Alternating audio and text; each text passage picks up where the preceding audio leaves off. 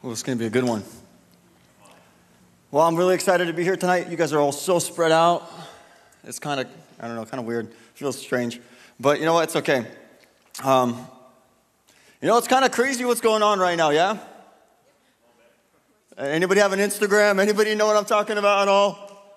Like, we read the Old Testament and all of a sudden, like, plagues don't sound all that bad, you know? Like, what's going on in our cities and in our country and all these ideas and philosophies and crazy stuff that people are talking about. And I know that a lot of people have been moved by this. Living maybe in fear, maybe living in a place to where because of all this stuff that's going on, you're kind of freaking out. Being like, man, what's going to happen with our country? What's going to happen to me? What's going to happen in general? And I just have this is not part of the message or anything. I guess it is since I'm sharing it. But I want to encourage you. If you're shaken because of what's going on around you, what's your foundation? Like, just seriously, just check yourself. Like, and this is a moment, like, I want us to maybe search our hearts. I know that things are going around, and it's kind of crazy. Like, literally, this whole 2020 is craziest year, and everybody's like, this is the worst month so far. You know, it's like, dang, how much worse can it get? And then next month, it's actually worse. And if it's worse for everyone else, should it be worse for us? I think it's really interesting that we're really good at quoting scripture and stuff and all this good stuff inside church, but whenever things come push to shove, it's a little bit more difficult. It's a little bit more difficult to have a high, like a high attitude, a good attitude. Whenever things literally are going crazy in our city, it's a little more difficult. Whenever maybe you're having an argument and then you see all this stuff and then everything else that's going on top of things, the hair that broke the camel's back.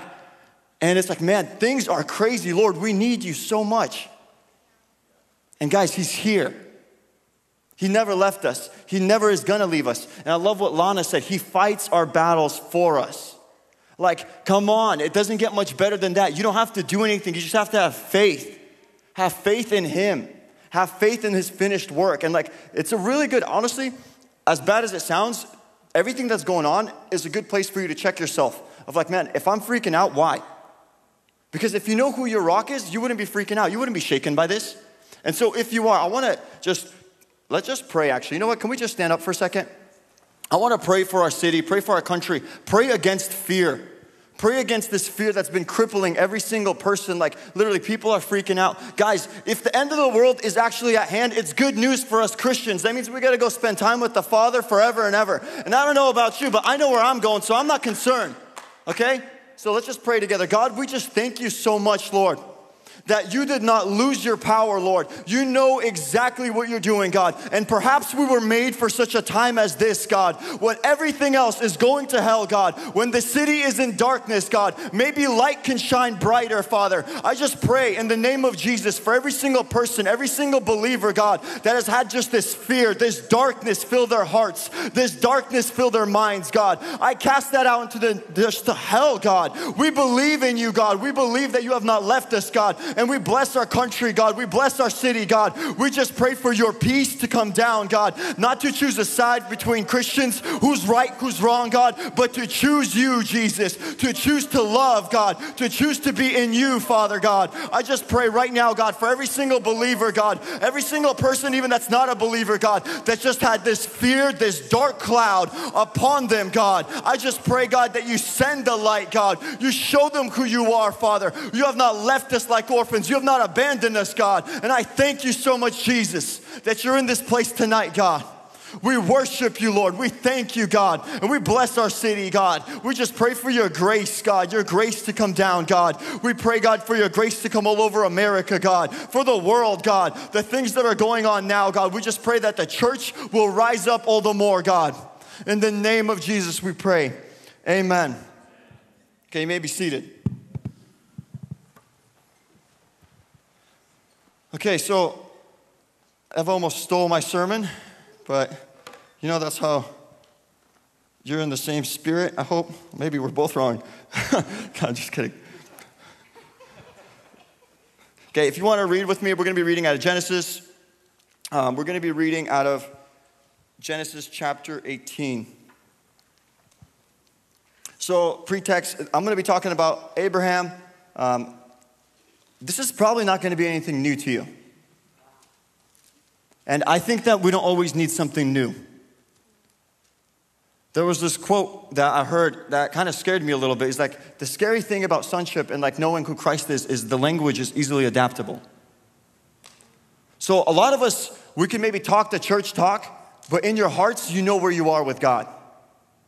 And it's scary that we can talk church talk and have it make it sound so good, but if it's not personal to you, it has no effect in you. And so I want to challenge us tonight. Don't look maybe God will give you a brand new revelation through what I'm saying, but I don't think that I'm going to tell you something new. But I want you to apply what we're going to hear. I know a lot of us, we will love deeper revelations, and it's great. I'm not saying that's a bad thing, but I'm saying sometimes the simplest thing is all you need. And if you actually obey the simplest thing, you're going to do so much more with that obedience than with the head knowledge of just knowing deeper revelation. Come on, there's just so many Christians that claim they know everything, and maybe they do, but then their relationships between even their parents, within one another, how they treat one another, what they talk about, those are things that matter. If you know Him, that's going to affect your life. So we're going to be reading about Abraham, but the story that we're going to be focusing on is actually not Abraham. It's going to be a hero of mine, Sarah. Come on, somebody said, come on. Thank you, Phil. Thank you, Phil. Come on, ladies. Sarah, my hero. Okay, hallelujah. God used this woman in the Bible. Come on, all those girls. I'm not gonna go that route right now. You know who you are. I've said enough. Okay, well, so a little bit of backstory. So Abraham, old man. In fact, he's very old. And Sarah, his wife, who happens to also be his stepsister. It's Old Testament stuff. You all need to relax, okay? She can't have kids. And in Old Testament, especially in that time, a woman's primary thing to do was to bear sons. It's a huge deal. In fact, it's such a big deal. If you cannot do that, you're living almost under a curse. People would think you're either cursed, there's something wrong with you, and quite literally, God actually did curse certain people, like people groups. Actually, what Eva was talking about, the two cities he went to, Egypt was one of them, and I forget the name of the second one, but God closed the wombs of all the women, and they weren't able to bear until Abraham basically confessed that was his sister. So Abraham is living over here, and Sarah's too old to have kids, and she's living with this. I want you to understand that she's already old, okay? So, bear with me for a second. She's old. She's lived this life where she cannot have a kid for her husband. This is a big deal.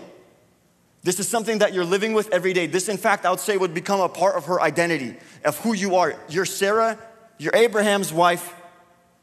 You have inheritance so much. He's probably one of the most wealthiest people, but you can't give him a son.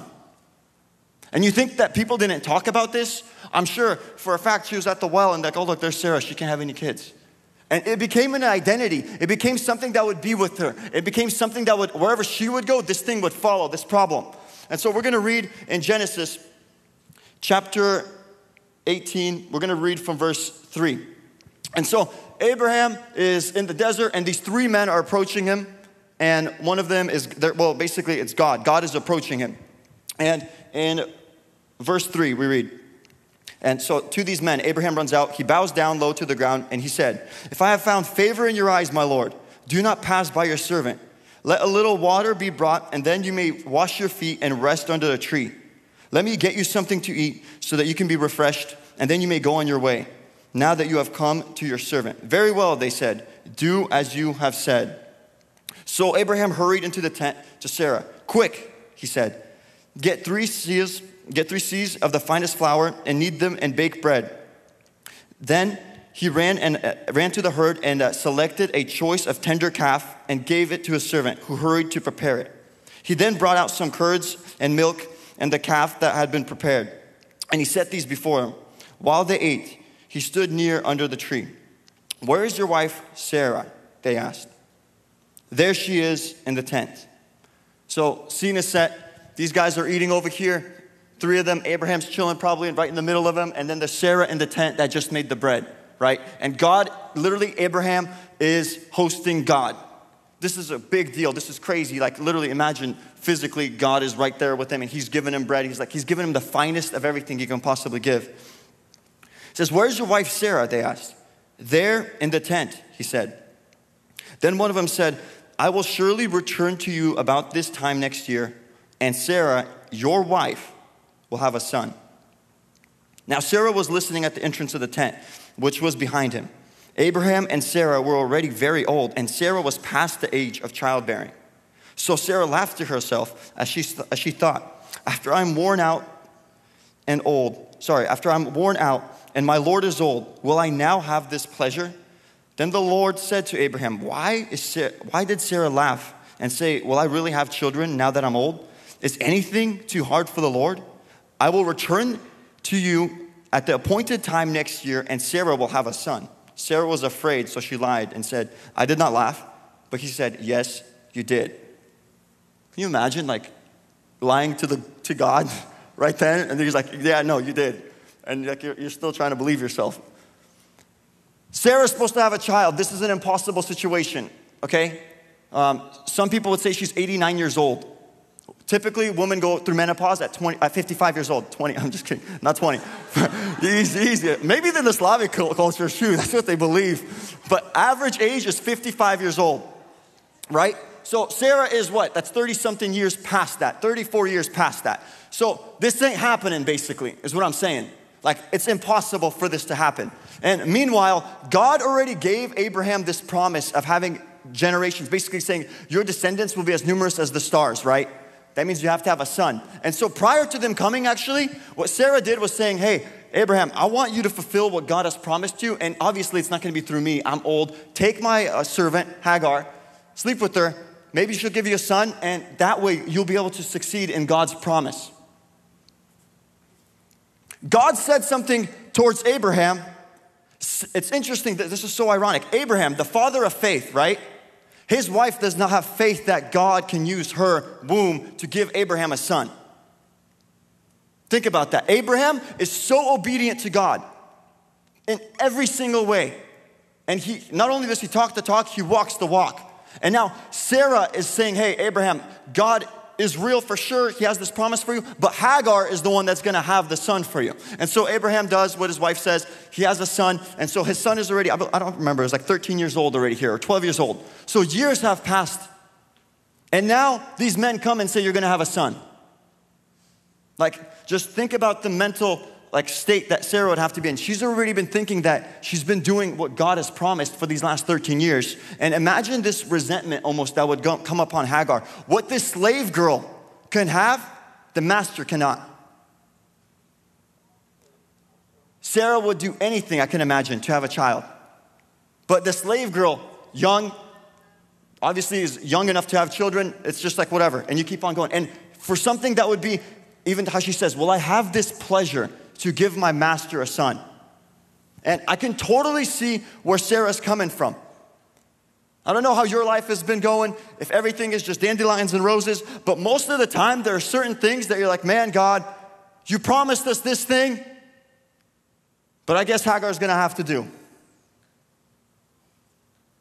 You promised us a generation. You promised us all of these. You promised me that I'm going to have this life. You have these things that I want to do in my life. You gave me vision. You gave me dreams. You gave me passion. You gave me gifts. And at one point in my life, I believed them, God. But now that so much time has passed and they're not coming to fulfillment, I don't know if this is it. And probably you need a hand, so I'm going to try to settle for something less. And so Abraham just hosted God. God is telling him, listen, this time next year, surely you will have a son.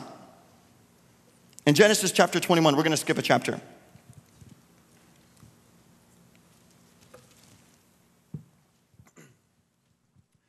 Genesis chapter 21, verse 1.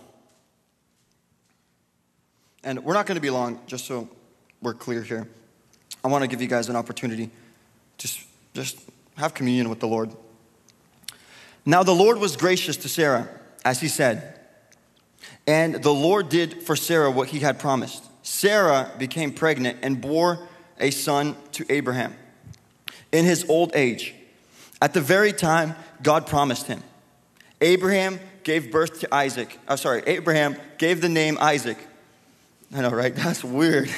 That's why it's really important to say the right words.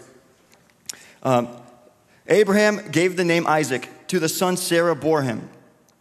When his son Isaac was 8 days old, Abraham circumcised him as God had commanded him. Abraham was 100 years old when his son Isaac was born to him.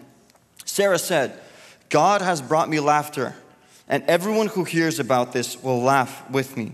And she added, who would have said to Abraham that Sarah would nurse children? Yet I have borne him a son in my old age." The child grew and was weaned, and on the day Isaac was weaned, Abraham held a great feast. But Sarah saw the son whom Hagar the Egyptian had borne to Abraham, and was mocking. And she said to Abraham, "Get rid of that slave woman and her son, for the woman's son will never share the inheritance with my son Isaac." The matter distressed Abraham greatly because it concerned his son. So I read that, and I started to remember saying that Sarah is one of my heroes. That does not sound like hero talk. Send this woman out of here. Get her out of here. This woman that just has a child, I want her gone. And then I began to think about it. I began to think about why would Sarah have said that? Why would she think that it would be a good decision for Abraham to send out his, I guess, second wife now and the child out of here? And I started thinking more and more, and I'm thinking about it, and no one knew what Sarah had to go through. No one was there when she would cry every single night because she can't have a son. She can't fulfill the promise that God has called for her. And now that she has a son, now that all of these heartaches have passed by, all of these things that every single look that somebody could have given her, every single just whisper, every single everything, nobody went through that, and nobody knows how dear her promise is to her. So she's saying, there's no way I'm going to give what God promised to Abraham to this son. I'm not going to settle for anything less than what God has promised me through Isaac. I'm not going to settle for less than what God has promised me, and I'm going to go for it. See, maybe there's certain areas in your life where you're saying, God, I believe in this, and you did believe in it for a season. But now that that season is gone and you're like, man, this thing didn't come to fulfillment, I don't know if this is actually going to happen, God. Guys, I want to encourage you. Remember the promise that God has promised you. Don't settle for Ishmael. There's an Isaac in your life. There's something that God has promised you, and He's going to fulfill it. There's something that God has promised you, and He's going to come through with it. And sometimes it's a lot easier to just make up your own way to try to achieve what God has, because it's easier that way and it requires less faith. Faith is something that is, you can't see it. It's so hard to explain. But yet when you have it, you know it. And when you don't have it, you also know it. I want to encourage you guys tonight. The faith that Sarah had to defend her promise, because it's so dear to her that she thought it was worth sending her out. Maybe it's not the nicest thing that she could have done, but she's saying, I'm not going to let him have this inheritance. What is sharing the inheritance with the promise that God has promised you? Many of us, we claim, and check this out. What about the promises you promised God? Most of us were baptized here, and we swore, and we're saying, hey, God, I promise I'm going to serve you with a good heart and a clean conscience. Those are some serious words to say, you know? And what's worse is this. Sarah was pregnant, right? And she had faith, and she was pregnant with the promise that God said, hey, listen, you're going to have a son. And so she was faithful with that son even at the very end. When finally Isaac was born, she's like, man, maybe I slipped up at first and I let Hagar do what she did, but I wasn't faithful then. But God, now I want to be faithful because your promises are greater. But check it out. A lot of people, they're not pregnant with the promise that God has for them. They're pregnant with an opinion of their neighbor. If they see me and think I'm good, then I must be good. If he sees me and he says, wow, you can really sing, I must be a good singer. If God really loves me, then other people would say, man, you have this gift. Oh man, I just shared and no one said I'm good. I just sang and no one said, oh wow, you did such a good job. Guys, we're pregnant with opinions of people that are going to change every single day. Whenever you're supposed to be just focused, laser focused on what God has for you. The faith that requires just to say, God, even though it's not right now, I'm still going to stand in your promise. I'm still going to stand in your word. That one went far. Sorry. Front row, you're getting baptized today. In the name of the Father, the Son. No. But I want to encourage you guys tonight. What do you believe in? Here's the crazy part. This is where, I love how the Old Testament is intertwined with the New Testament. Abraham, the father of faith, has Sarah who cannot have children. He said, God didn't just say you're going to have a child. He said, I'm going to make nations out of you, right?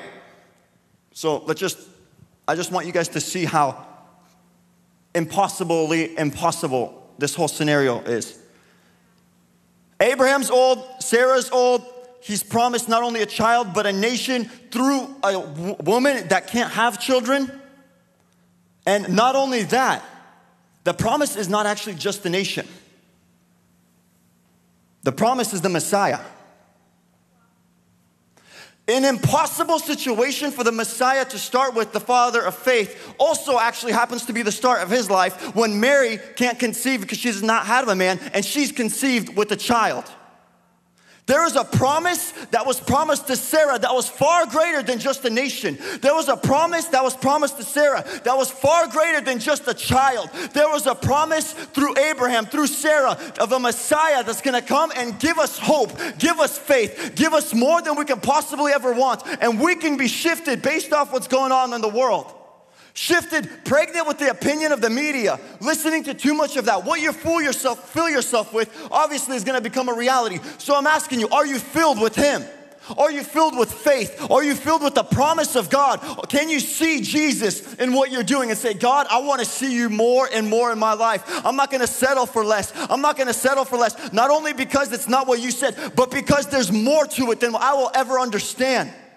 Can you understand how, well, I don't think we'll ever fully understand, but the impossibility of what happened and God's plan just for us to even have moments like this, nights like this, to be the light in the darkness.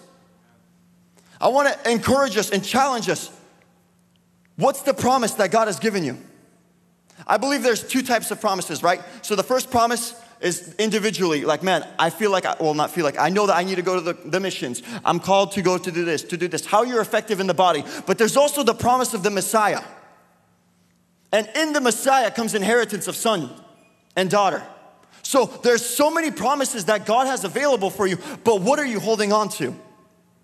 I'm not going to try to tell you something new, something that maybe is going to mind blow you, like, wow, man, I finally get it.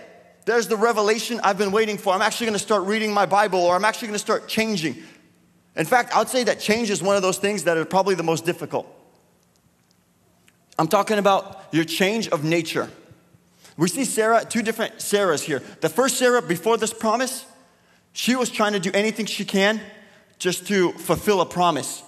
But the second Sarah was keeping her promise.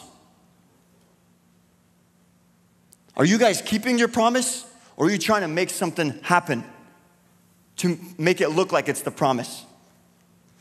And I want to, actually, we're going to all stand.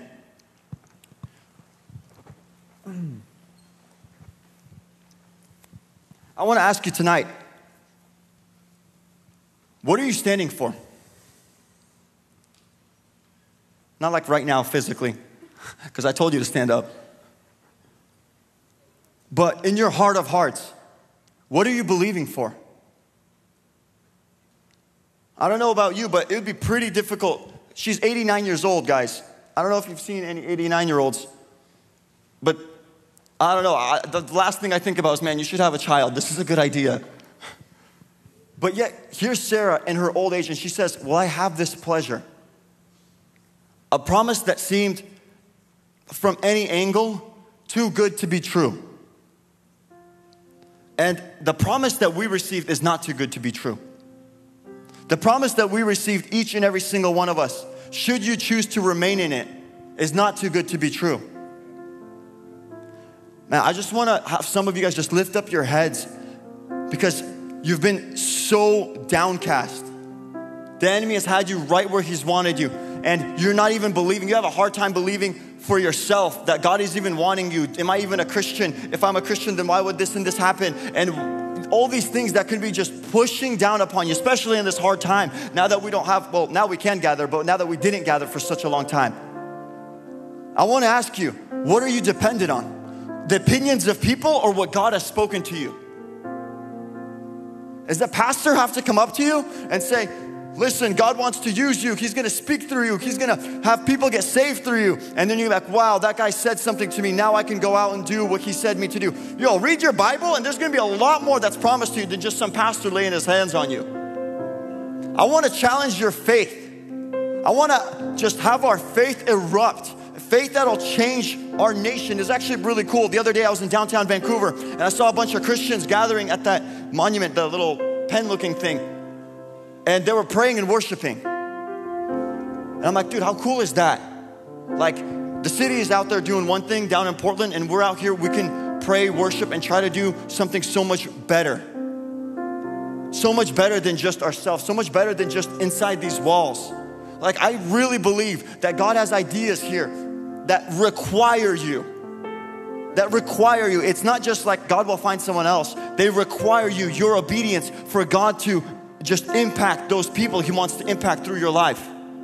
What about the promises to the nations? What about the promises, man, all of us Christians, we have these Christian lingos of seasons. Man, I'm going through this season and this is difficult and like that was this season, now it's changing. And it's like as if our whole entire understanding of what it is to be a Christian changes based off the season we're in. Don't get me wrong, it's not always easy, but I never promised an easy life. He's my comforter, yes. But that doesn't mean that there's going to be situations that are difficult.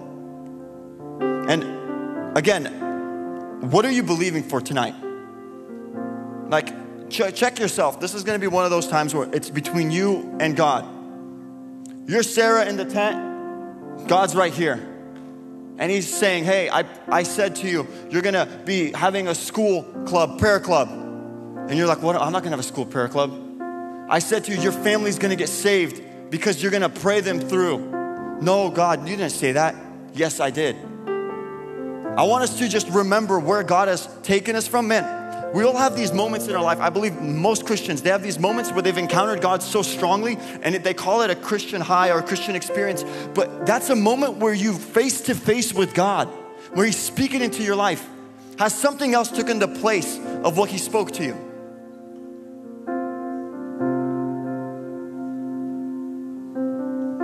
Holy Spirit, I thank you so much that you're here right now.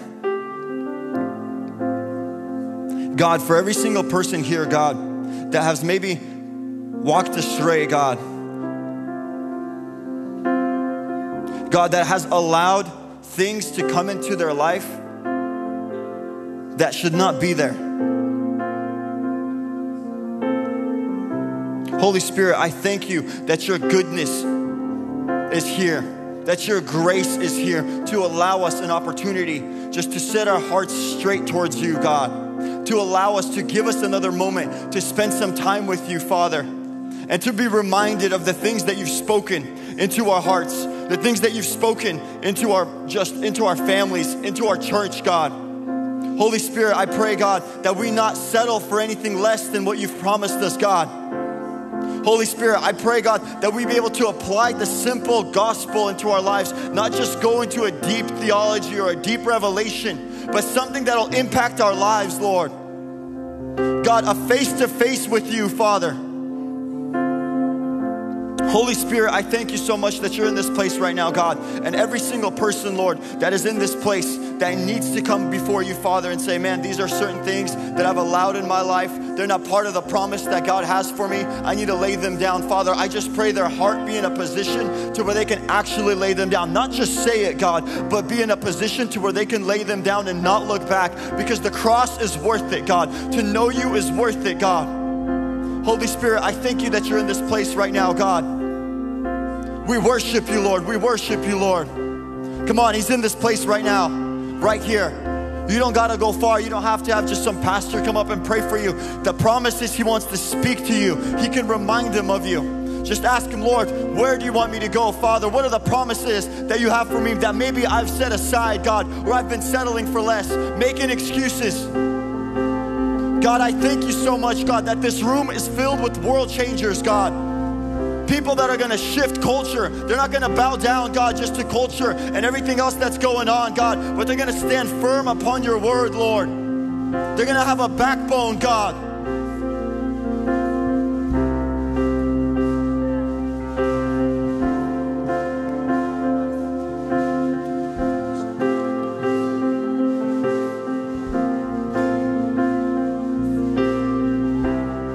Spirit wants to just minister to some of you guys right now in this moment. Maybe you've forgotten why you're here, why you're even a Christian. Maybe you've forgotten the reason for everything. You've forgotten the reason, but He just wants to remind you He's here right now. Come on, the King of Kings is here right now. Don't waste your opportunity. We can leave tonight and miss Jesus. We can leave tonight, sing some karaoke, just listen to somebody say some stuff and miss Him altogether. Don't miss your opportunity with God. Don't miss your opportunity with God. Spirit, we worship you, God. We worship you.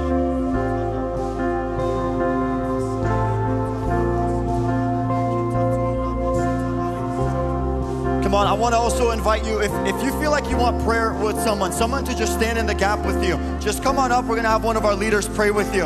If you're going through a dark season, the enemy will say that, hey, you can do it on your own. You can go through it by yourself. You don't have to be alone. You don't have to be by yourself. There's plenty of people. Yes, there's God, but there's also loving believers that want to stand right there next to you. And come on, right now is a dark time in our country. And if you need somebody to stand by, you wouldn't be the only one. God, I just pray right now for a compassionate heart, God, for us just to have love towards one another, God. For us to have love towards one another, God. For every single person that might be hurting, God, or going through something in their lives, God, that just feels like it's too much to bear, God. It's enough to bear for you, God. You have not left us like orphans, God. You have not abandoned us, Lord, not for a minute. Maybe our focus has changed off of you, Lord, but you have not left your focus off of us, God. We worship you, King of Kings. You are the Lord of Lords, God.